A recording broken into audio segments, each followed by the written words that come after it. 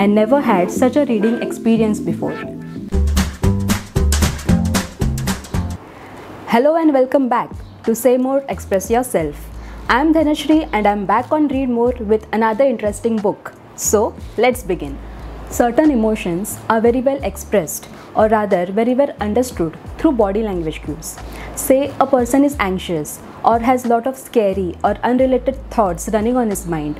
Or say if the person is very impatient and has roller coaster of thoughts just playing around his mind, you understand it when you see the person. You have the reference of his body language, like his voice or the speed in which he is talking for reference. So how can a writer make a reader experience all these emotions through his words? And if you think it is impossible, you haven't read books by Paula Hawkins. And this is the kind of experience she gives you through her book, The Girl on the Train, a global bestseller for a reason.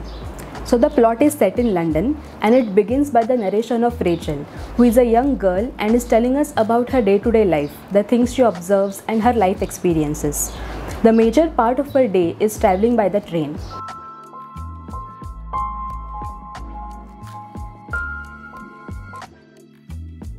And Rachel has very bad past experiences and has become an alcoholic, and she has also lost her job because of it.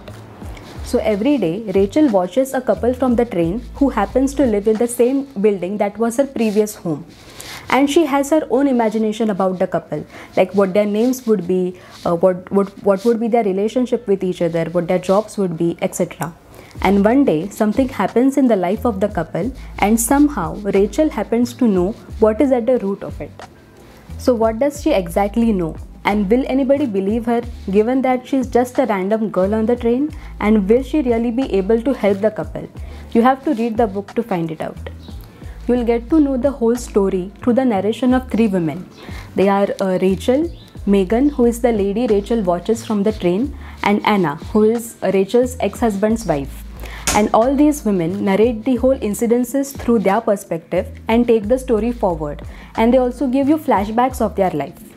The way in which Paula Hawkins has given meticulous details and has explained the state of mind of different characters is just mind-blowing.